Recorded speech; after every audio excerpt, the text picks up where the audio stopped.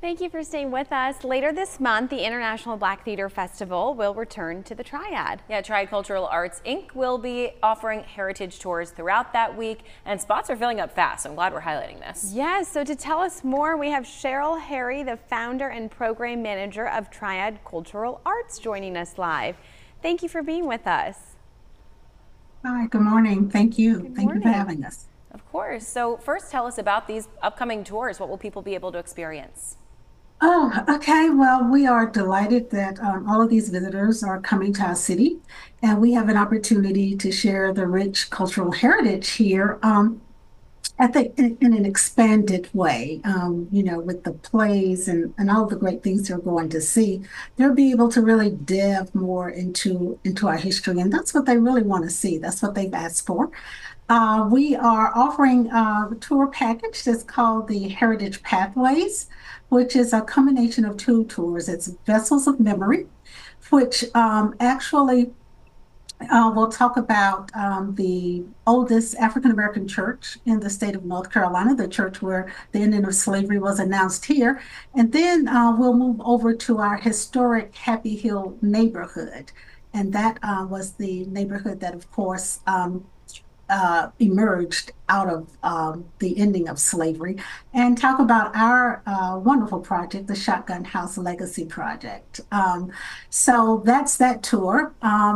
That morning, that's the first leg of the tour. The second tour is called Up South, and we want to sort of delve into these stories of how Winston-Salem was transformed from the tobacco town to what we know now as the city of arts and innovation. So we'll be doing Sika, Renolda House, the Lamb Museum, to tell those stories and how that African-American story intertwines with that.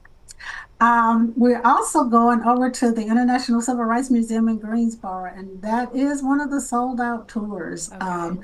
We're taking a group over there, but hopefully we're trying to see how we can maybe get a larger transport for that. But of course, everyone wants to see that. And then we have this sort of sweet one that's called Heritage Unveiled, and that's murals and markers here in Winston-Salem.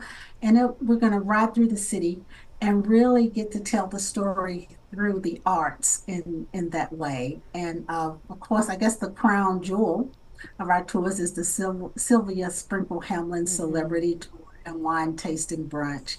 And that one will pay tribute to the founders of the International Black Theater Festival. And it's going to be